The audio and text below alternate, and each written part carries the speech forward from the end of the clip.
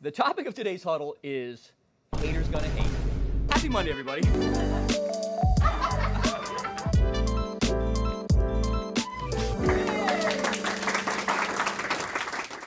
Oh, very telling time right now. Haters gonna hate. And so I want to start off today by talking about this. I mean, I'm feeling really blessed right now because I have my new family and everything is going so well for us. So I'm feeling in a good space to be able to talk about this very difficult subject for all of us. Did you know that there are people out there who hate me? You're all supposed to say, no! Let's try that again.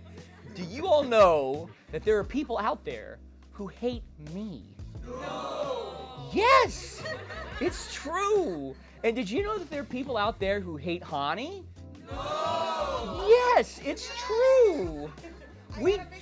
You got a bigger no, and it's true.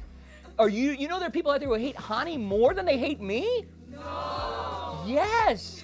Really? I didn't know this. No, it's not true. I know there's a lot of people out there who hate us, right? And I know this. And all of you, who here doesn't have somebody who hates them, right? Raise your hand. Anyone? Susanna, you don't have somebody who hates you? I'm sure you got somebody who hates you. I love you, but I'm sure there are some people who hate you. Anybody think that they have no haters out there? Does anybody think that? Anyone? No, good. Yeah, because we all have haters, right? And what does mom tell us why haters are haters? Why does mom always tell us they only hate you because they're jealous? That's right. And that's true. And listen, sometimes we do things that are wrong or hurtful inadvertently or even on purpose, and that may make some people hate us. But the truth is that our lives are too short to be hating people at all, right? And if we have it in us, we need to let it go and forgive the people who've hurt us and move on. And we need to pray that they're going to forgive us and move on for whatever it is we did or didn't do to upset them, okay? But the point is, right now, we're in a holiday season, right? We've got to get through this, and we've got to come back together as an organization. We have to come together as a society, and there's so much hate going on right now. I want to give you guys some pointers for your personal life about how to deal with the haters, right? Because all of you have the individual drama and hate that's going on. We have the individual drama and hate. You know, I was shocked whenever the pastor of the church we go to, he's got haters too. I was online looking through the Google reviews of their church, and I know this man. Like, I spent a lot of time with him, and the stuff they say about him isn't true, right? And let me tell you, isn't that the most annoying thing about haters?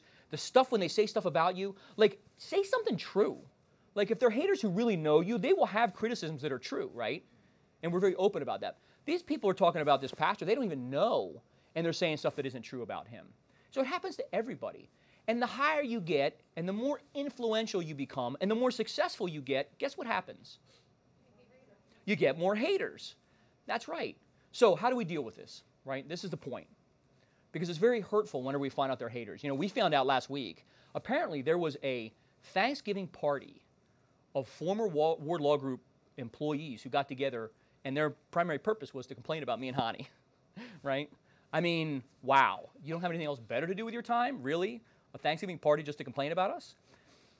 Is it hurtful? Yeah, probably, but you got to shake it off, right? What does Taylor Swift say? Shake it off. Shake it off.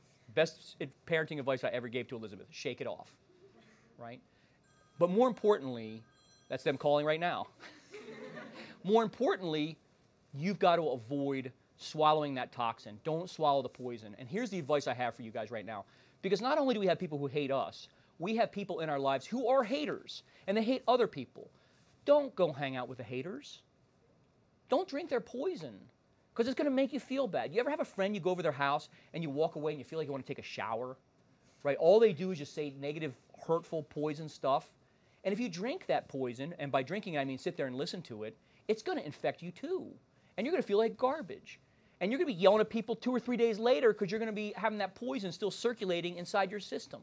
So listen, if you have friends who are haters, don't hang out with them. Does that make sense?